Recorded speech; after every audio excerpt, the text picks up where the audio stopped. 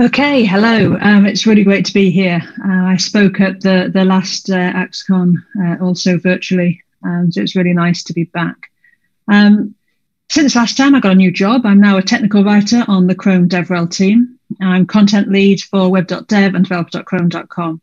And I'm also a member of the CSS working group, and there I'm especially interested in layout.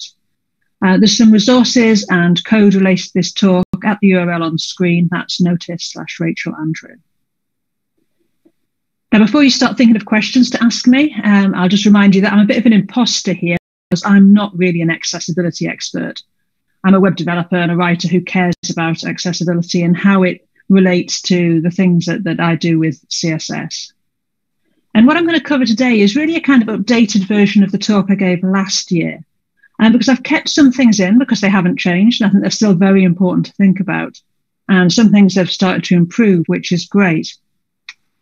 And we've also got a bunch of new things coming to CSS. If you've been kind of looking at what's happening in CSS recently, you'll find there's an awful lot of really cool new stuff happening. We have things like container queries, subgrid, cascade layers, new color functions. You can't look at Twitter without seeing someone really excited about something new that's coming to the web platform. Now, not all of those things raise particular accessibility concerns, but others could, and that might be in a good way or a bad way. And even things that seem like they shouldn't really affect accessibility could cause an issue if they cause an unexpected problem somewhere else, or perhaps they cause a change in development habits, and that leads to problems. So there's always things to think about when we get new tools to play with and how they might affect some of our users. So I'm going to start with CSS Grid. And this is something I've been talking about for a lot of years now.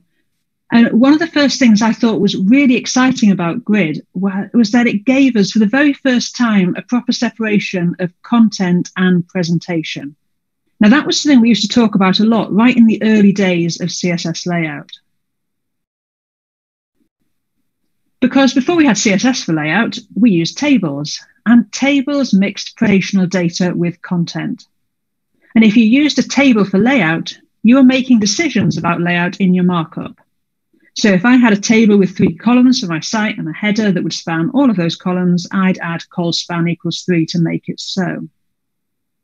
Now, even worse, tables for layout, especially once we nested tables into table cells and fragmented our content between them, they could be pretty inaccessible to screen readers, because if anything didn't understand the layout, content was kind of all broken up.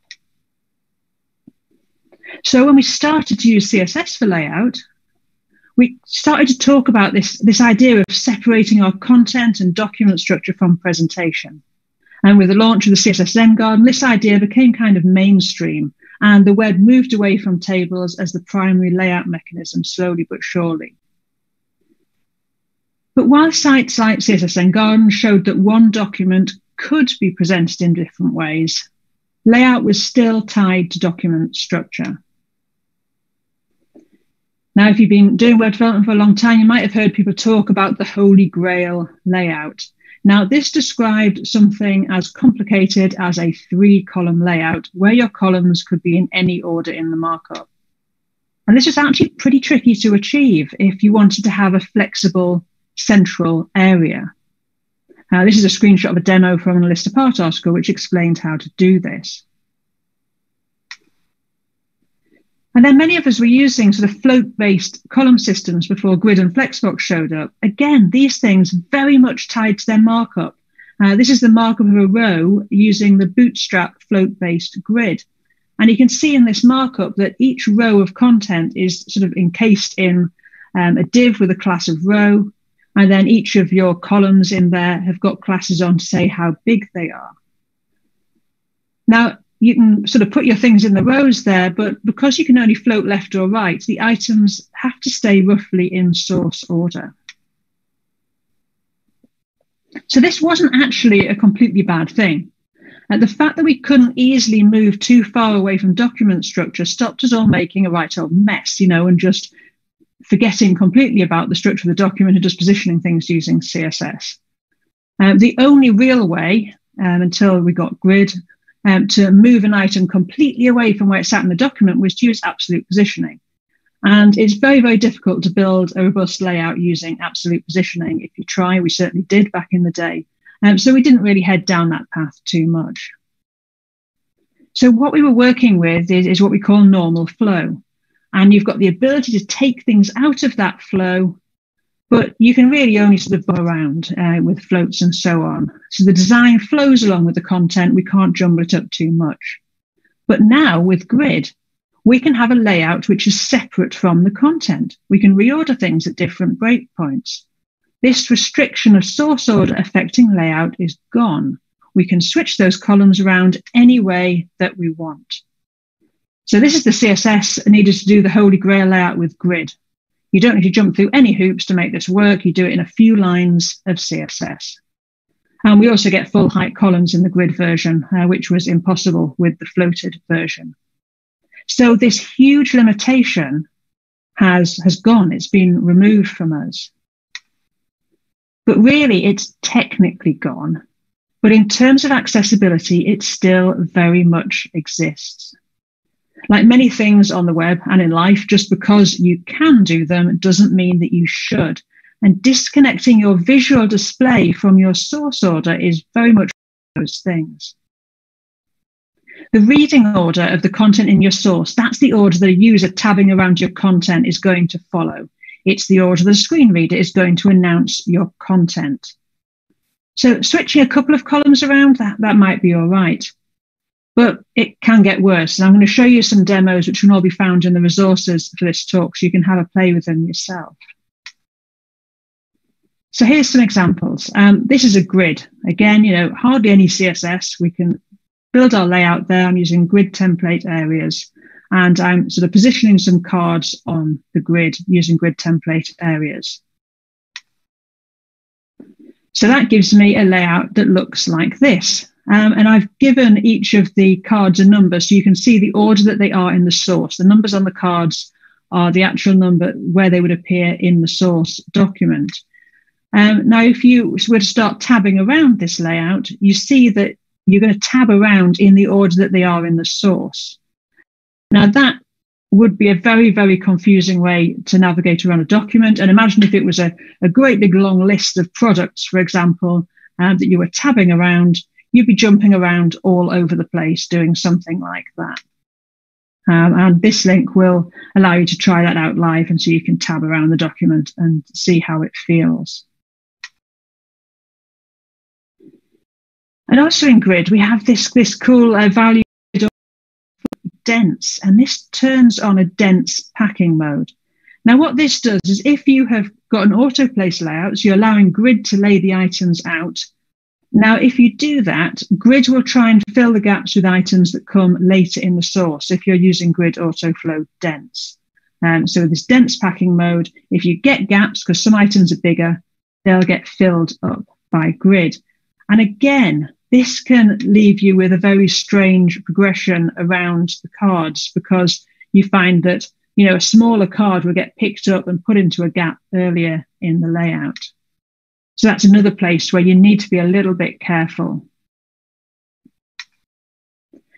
Now, I've been talking here about grid layout, and the problem is at its worst with grid layout because you can move things around in 2 dimensions. So you can end up with something which is logically right at the top of your document, and you can dump it right at the bottom of the screen, and that could be several scrolls down.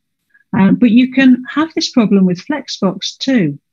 If you set your flex direction to row reverse, that will reverse the items, and it will also mean that you appear to tab backwards through the navigation, which that might not be ideal. It's a little bit of a strange way for you to move if you're using English, which is a left to right language.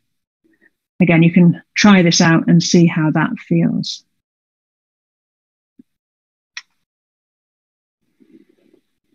So this is a problem that I keep talking about because I want people to be aware of this problem as they're getting excited about the possibilities of new layout. And I do feel when I teach this stuff and when I've sort of taught this to people in workshops and particularly in the early days of grid, when it was all new to people, I'd show them all these things and they'd immediately start saying, oh, this is great. I can change things for different breakpoints. I can have a very different layout for mobile users than I do on the desktop. And it kind of feels then when you talk about the accessibility issue that you've shown people this wonderful new idea and then said, but don't use it. Make sure that you stay in source order. So it does feel like it might be something that kind of takes stuff away from developers and you have to take care of. As it happens, I think in most cases, the layout will naturally follow source order, but you do need to keep it in mind as you work. This is definitely one of those places where you're going to make accessibility very hard for yourself if you don't think about this from the start. So I think the important thing is just not to forget about the document. When we first started using CSS for layout, we often used to say things like, load your document without the CSS and see if it still makes sense. And this actually is still a very, very good tip. If you load your document without any of the CSS involved, can you read it? Because HTML is naturally readable. If things are marked up properly, it should be something which someone could follow, could tab around. It's going to make sense. If that's the case, then you're probably not going too far wrong. You can then start to arrange things, knowing that things are flowing in the right order. So working with a sensible document is going to make your life a lot easier. And work with normal flow. Normal flow is what things in CSS layout do when we don't do any layout. So this is if you just go with what the browser does, and you've got this readable document. When you're using grid layout or flexbox, you change, you set display grid on something, the direct children become grid items, but what's inside goes back to normal flow. So if you work with normal flow as much as you can, you're keeping things in source order, and you're actually letting the browser do an awful lot of things for you. Now, something that I sort of bring up quite a bit is the fact that if you've got a well-ordered document, you can create fallbacks for older browsers, for browsers that don't support some of the stuff you're using. You can create those an awful lot more easily. The reason being, again, is because things fall back to normal flow, and often that's okay. At this point, if you want to make sure that people using, say, Internet Explorer can read your content, you might be pretty happy if actually what they get is just a sort of a simple reading of the document, the heading and the content and so on. And maybe it is all one after the other in normal flow, but actually that's fine. You're leaving them with something, that is readable. That's probably better than being left with something which is a complete mess because the things that you're using aren't supported. And if you want to do more of a complete fallback solution, say you want to fall back grid to a floated layout, if things are in a good order, you're going to be able to do that floated layout much easier. And then test the tab order. It's not just about screen readers. Screen readers are going to read the document in the order that it is, but people who are, say, navigating around with the keyboard, they're the people who are going to really experience this weird jumping about if you've got your tab order all mixed up. So here you can see the tab order of the demo I showed earlier and how someone is having to jump around all over to access all of the content.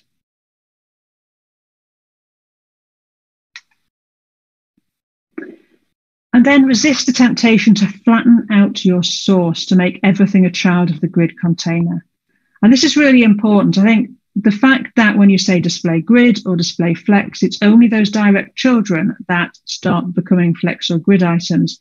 That kind of makes it a bit tempting sometimes to achieve layouts by just removing semantic markup. Saying, do we really need to make this a list, or could we just have this a bunch of divs and then they'd be really easy to position? So resist that temptation. If something's a list, make it a list, and then worry about how to deal with it. Because semantic structures like lists are, really important for people to be able to understand what your content is. But this is something which I think is getting better. This temptation to flatten out markup is somewhere where I think things have made progress since last time I talked about this. Because we've got a couple of ways to go with semantic boxes. Now, which you choose depends on how you want your layout to behave. Do you want the boxes so you can style them, but just want everything inside aligned to a grid, even if it's not a direct child? In that case, you probably want subgrid. Now, it might be that you want the semantic box. You want to be able to say to the browser, hey, this is a list, but you'd like the box to vanish for styling purposes. In that case, you want to look at display contents. So we'll take a look at subgrid first. At the moment, it is just there in Firefox. The subgrid value of grid template rows and grid template columns means that child items can inherit the grid from their parents. And this means you can keep semantic structures, make the child a grid, set the properties to subgrid, and you can basically, inherit grids all the way down. You can keep on making things a subgrid of the parent. So that's a great way if you want to keep all the boxes and maybe style them up, but you just want things to align with things that aren't, other siblings, then subgrid will let you do that. So an example of that, this is sort of the straightforward example of using subgrid. We've got cards here that are in a grid, but the individual cards don't sort of line up with each other. Each card's got a heading and some text and a button. And because some of the headings are longer and wrap onto 2 lines, the lines underneath the headings don't line up across the cards. That's the sort of thing where a designer is going to look at it and say, it would look much nicer if those lines all lined up across the cards. And this is where we can use subgrid. So here we'd create 3 rows for each card on the parent, span the card across them, and then set grid template rows to subgrid. And that basically means that all our headings are in the same row, and so they can respect the height of the tallest item. And so that then gives us the effect of all the lines under the headings aligned across the grid, even if the content in that box is smaller. And you can have a look at that. So you'll need to have Firefox to see that working. So that's subgrid. So that's one way in which we can sort of solve this flattening out of markup problems. And this is something that is currently being worked on by the Microsoft Edge for Chrome. So hopefully we'll see it in Chrome really soon. And then that will be something that we can use really well. It also works nicely as a progressive enhancement. So you can start using subgrid as a progressive enhancement. So browsers that don't support subgrid see the slightly wonky version, but it's fine. It's all readable. If they support subgrid, you get the nice lined up version. So you can use it in small ways as a progressive enhancement. And then as browsers roll out support, you'll be able to sort of get the better display. And then we have display content. So this is a new value for display. And this is really useful because it removes semantic elements which are not needed in layout. If you think about display none, what display none does is it removes a box and all of its contents as if it was never there.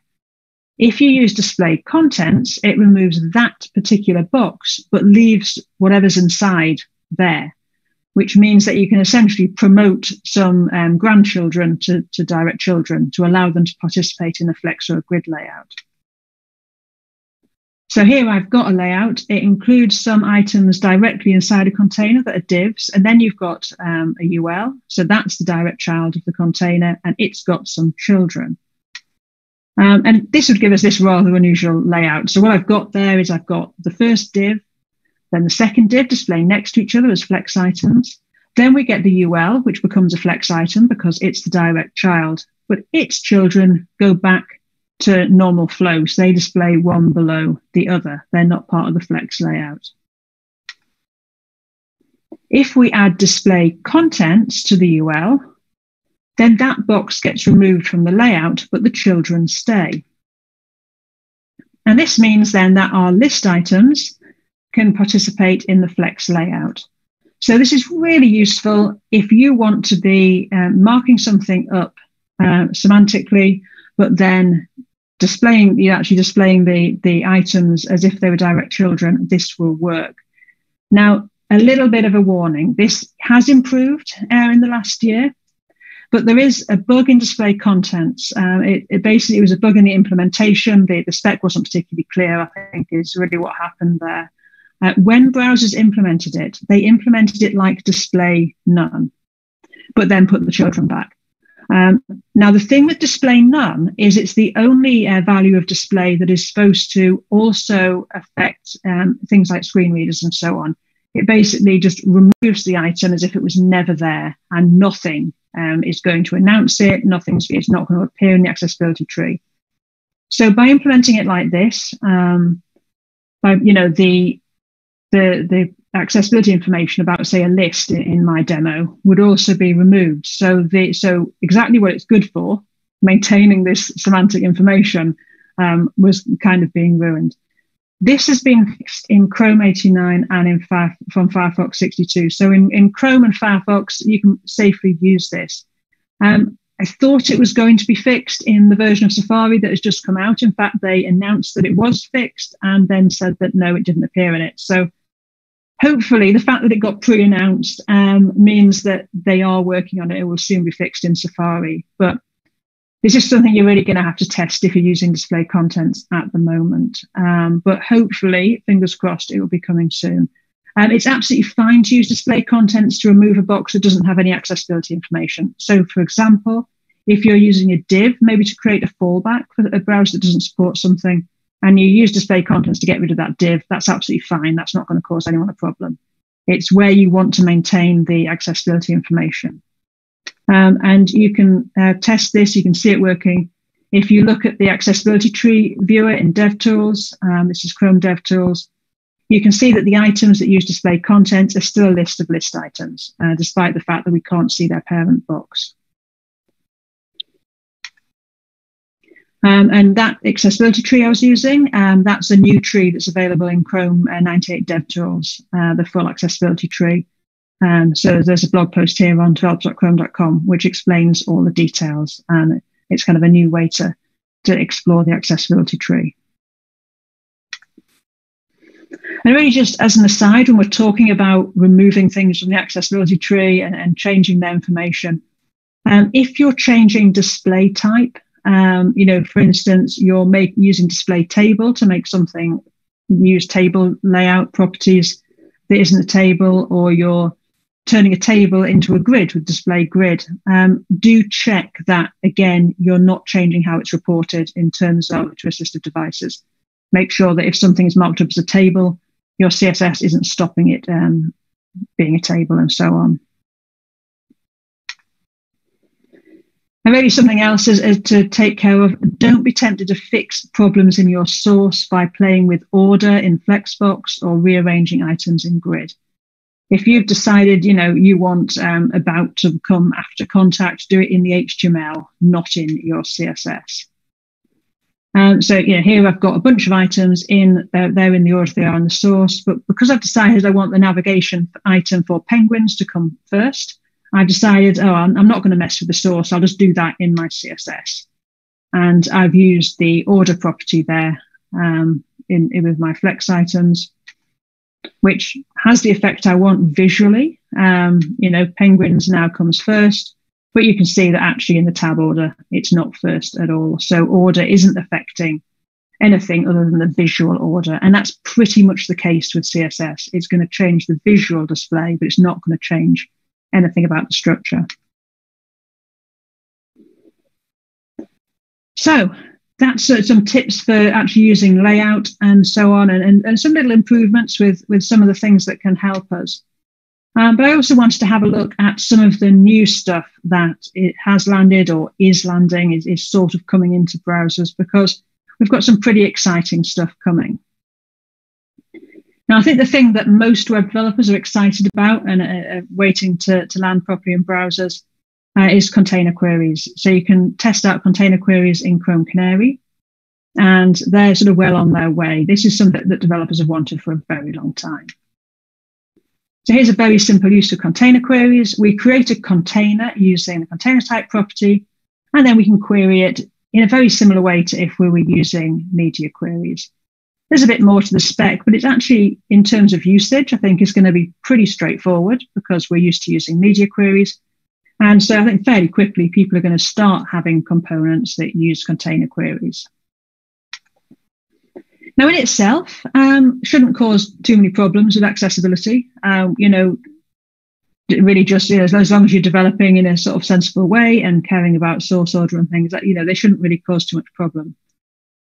I think probably the thing to watch is that we're going to be able to use the same component in different places on our site much easier with container queries. We're not going to have to completely rebuild things because of where it is in the structure. So you might have a component that goes in the sidebar and has one layout, and goes in the main body of the page with another layout. Now, when you move things around the structure of your site, quite often that means you need to change the markup. As a really simple example, I've got a media object here with a heading, and in one location, that heading, should be in H2. In another location, we want it to be in H3. So I think that's probably going to be the thing to be thinking about with when we use more components, because we can with container queries, is that, you want to make sure that you can change the markup to fit the location that it's in. So, for instance, if you use classes for the styling, rather than selecting the element, so selecting the heading, then you can more easily change the markup as you move things around the site.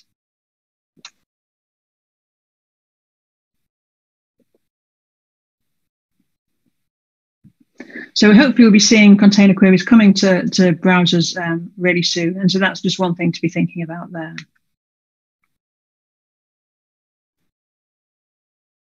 And then we have focus visible. This lets you detect if someone's navigating using the keyboard and make some choices there. Now, if you're keyboard navigating, you rely on the focus ring to know which element is selected. So a highly visible focus ring can really help those users. It might be a bit distracting, though, if someone's using the mouse. And so focus visible allows you to detect when people are using a mouse and remove the focus ring. And you can sort of, play around with that to see, is it visible or not. Now, there's a sort of a little point just to take care of here. It's something you want to test because some people might be using the mouse and also the keyboard to navigate. And they might find that the ring appears and disappears when they're doing that. I'm actually an example of a person who does this. I use the keyboard to navigate a lot. I've got one hand that doesn't work so well because I smashed up my elbow. So I use a trackpad with my non-dominant hand. And then I, for quite a lot of things, particularly if I'm navigating the web, I'll switch to my keyboard and then just use the mouse for certain things, use the trackpad for certain things. Now, I'm a web developer and I know about focus visible. So if I had this appearing and disappearing focus ring, I'd be like, oh, I know what's going on there. But a lot of users are not going to be aware of that and just might become a bit confused as to where they are in the document. So again, that's something to test with, mixed modality use. Move between the mouse and the keyboard and see how it works.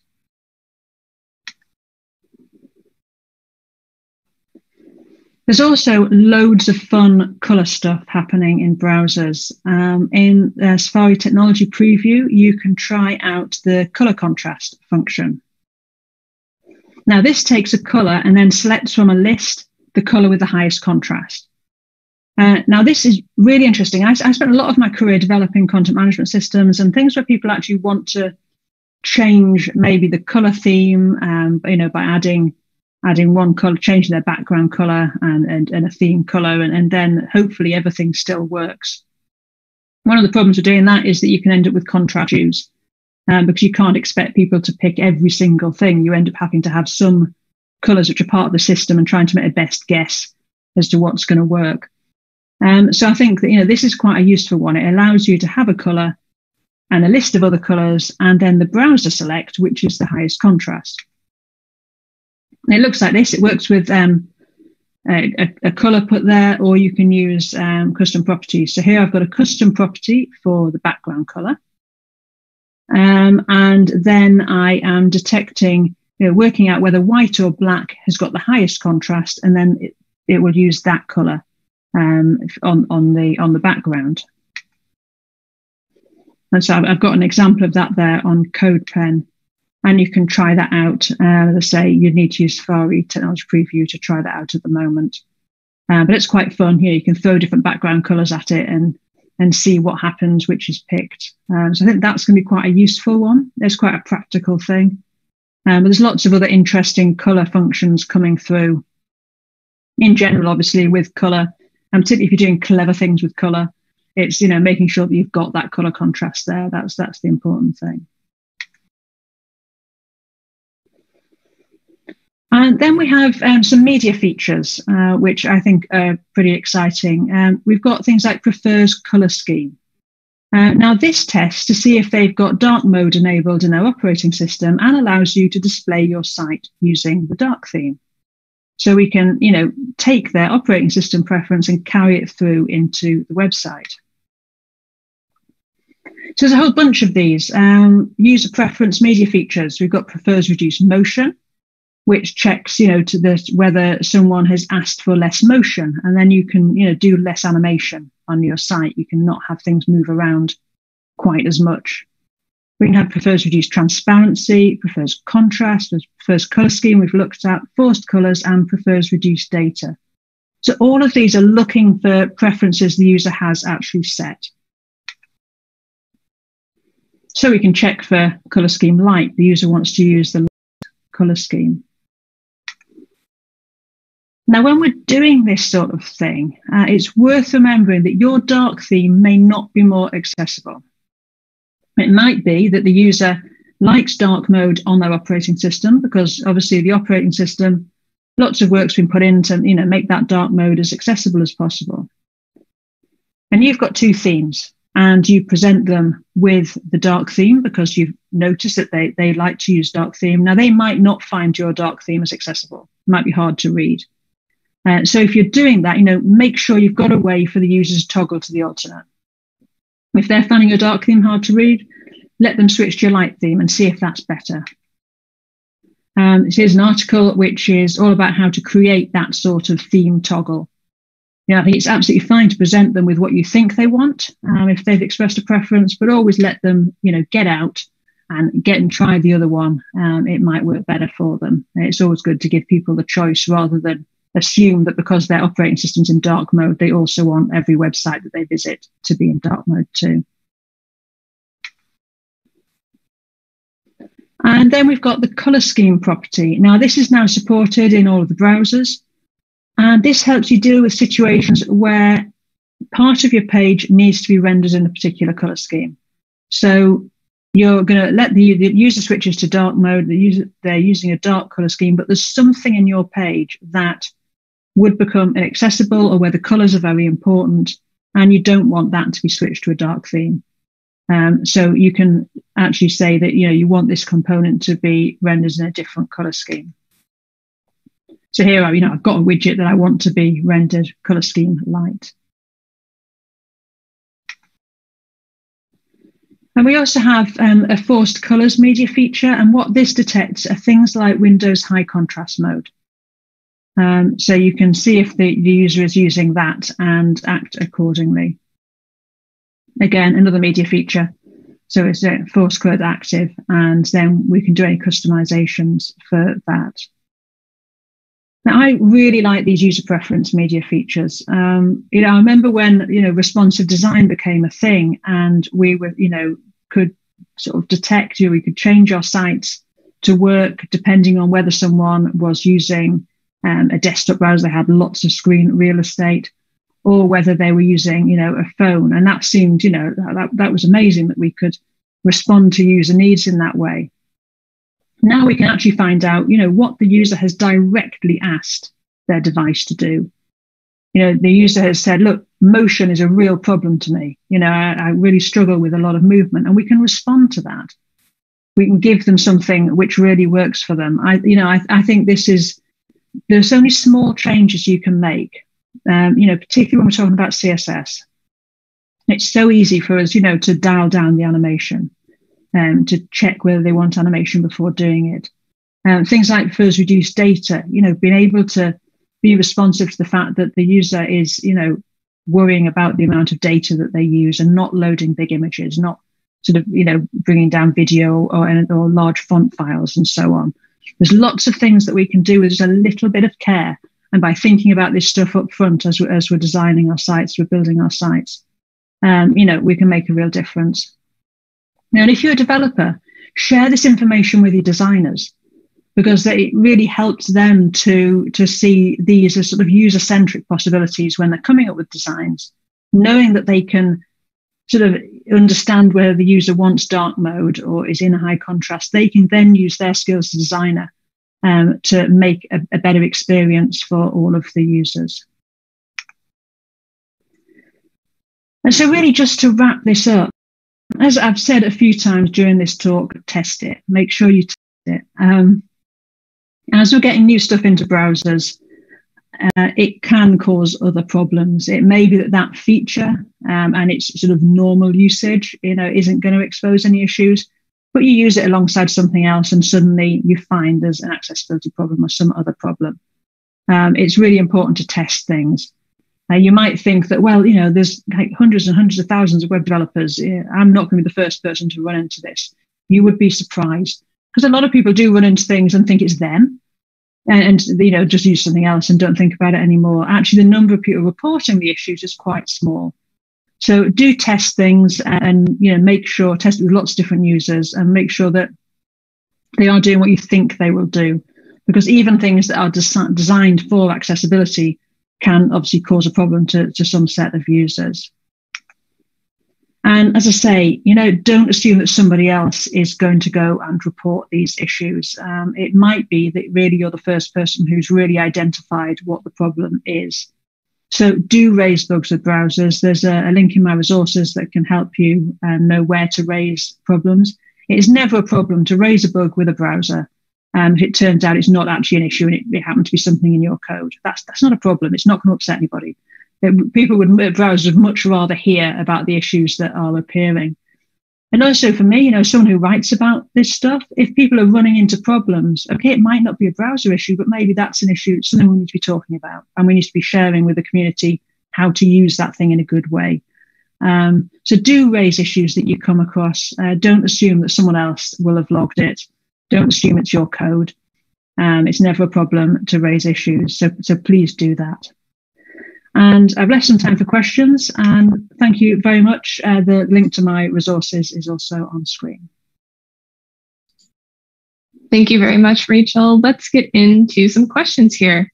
And just a reminder, you can still submit questions under the Q&A tab in the chat box. Okay, first question is, how do I diplomatically instruct my designers to include the CSS architecture, formatting, annotations in their work so it gets conveyed to the developer? Right, so the CSS, so we're talking about the changes that you might want to make based on accessibility and things like color scheme and so on.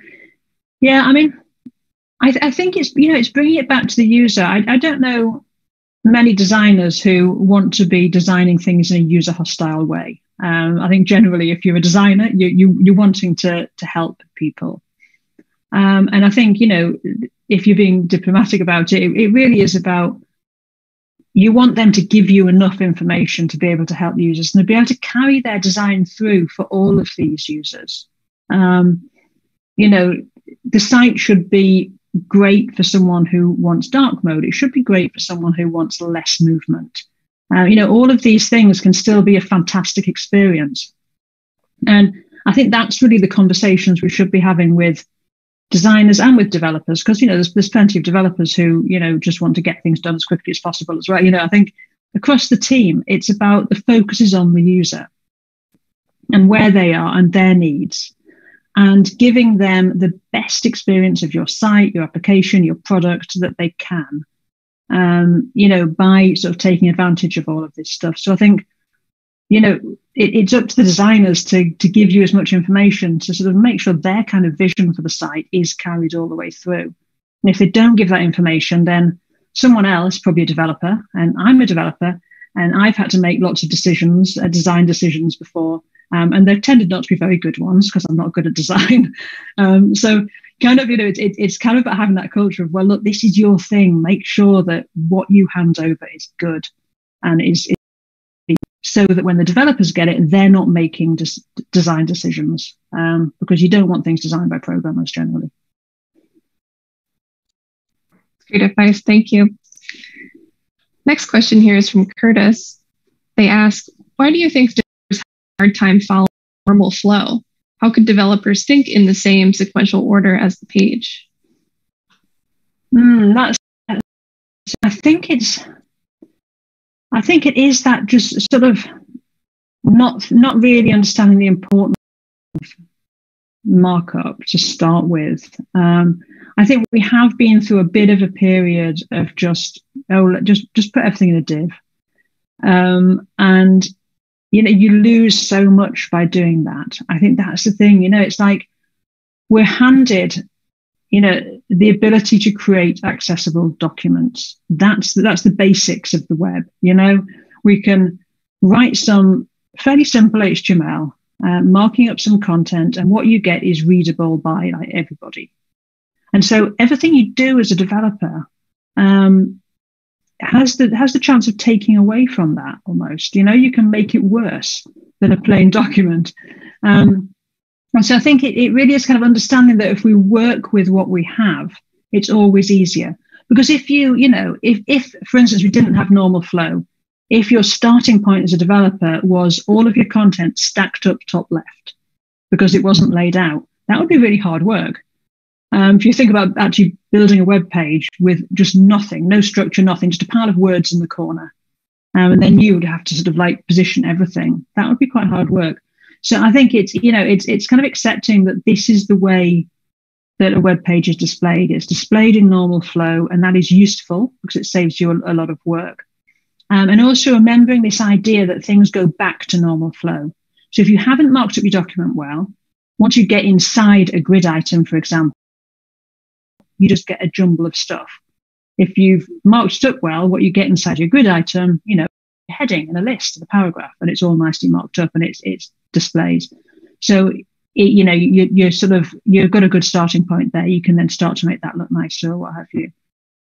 So yeah, I think it's kind of like an easier way to work is to have a good document.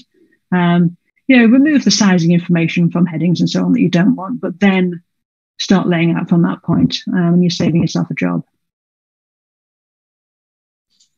Fantastic. Thank you. Next question here asks, what would your suggestions be about balancing our needs with browser support? So for example, if I need Subgrid, but I also need more than Firefox, what advice would you give?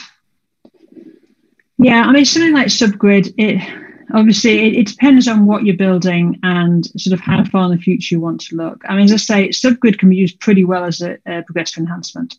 And so that's quite a useful tip. If it is just for little alignment things, and that's where Subgrid is so useful. It's just for, aligning sort of small components and so on. Now, at the moment, it's very hard to even get that effect. So you might say, well, actually, this is fine.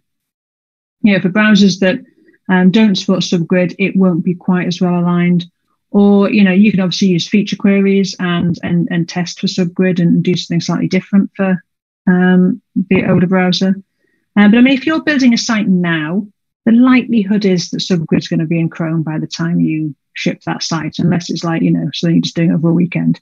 If you're talking about your average project, then you might think, well, let's use this because it's probably going to be there. But I think I think you have to take these things on a case-by-case basis. There are always going to be things which lag behind because, browsers have got different priorities in how quickly they implement things. But I would always look at those things that can be used as a progressive enhancement and say, well, does it actually really matter if we don't have this little finishing touch for a couple of months before this lands in the browser? And if that's the case, then, go ahead and use it. Super. So Tanner asks, detecting the color scheme system setting is nice, but a common pattern is a light dark mode button on a page. Is it sensible to always offer light dark systems? Yeah, I mean, I think you do need to have both. As I mentioned, it's kind of important that you allow people to get out of your choices. It's a bit like I remember when sort of responsive design in the early days of that, and at the time people would often force you into a mobile view of the site, and which was terrible and missed out things, and you couldn't get stuff you wanted, and you were used to the desktop version and where things were, and some sites would give you a button that would let you load the desktop version on your phone, even if you had to kind of scroll around, and that was often better because it gave you what you wanted. So I think you should always give people the option to toggle between the color schemes and what have you. Because it may be that your dark mode isn't so accessible to them. They prefer the light mode on the website, even though they like dark theme on their desktop, and the rest of the time. So yeah, I mean, I think it's giving make best guesses about what people want, but allow them to escape, allow them to use the other thing if they decide that actually they prefer that. Awesome, thank you. On a similar note, this person asks, these media features are really useful. Isn't there enough risks in terms of is there risk in terms of user privacy if let in the hands of people with wrong intentions? Yeah, I mean, that is something which is thought very hard about when these things are being planned. I think, yeah, I mean, there is, I guess, the risk. I mean, I'm not a privacy expert. I mean, there is the risk that with enough of these things, you could start to fingerprint people. I think that is something that is identified as a risk with any of these sorts of things. And when designing CSS, for instance, when you're writing a spec, one of the things that specs have to do is they have to go through a privacy review to make sure that CSS spec authors who may not be privacy experts don't leave something in there which could be used for bad purposes.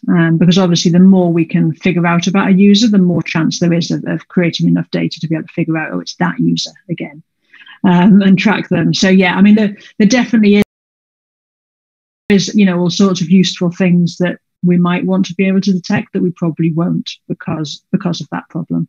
But it is something that, that people creating this stuff are very aware of as an issue. Thank you. Okay, I think we have time for one more question here. So this is from Ash. They ask, as a developer, how can I have better conversations with designers about accessibility and features like focus, visible, ARIA roles, and so on? Yeah, I think showing for a designer who maybe isn't a developer and doesn't really code, I think a lot of it is about sharing, simple examples and showing them how it looks, or showing them sites that are doing it really well. And kind of, because, if you're not used to like poking around on a website with dev tools and understanding how things go together, then it can just all seem a little bit, difficult to grasp. Whereas if you can show them an example, say, look, oh, right, here's a website that is using, that is reducing animation, for example. And this is what the lower animation version looks like, and this is what the normal version looks like. And so actually showing examples. With a lot of things, I like to sit with designers and get them into dev tools. I did a workshop a few years ago now, which was all designers who didn't code.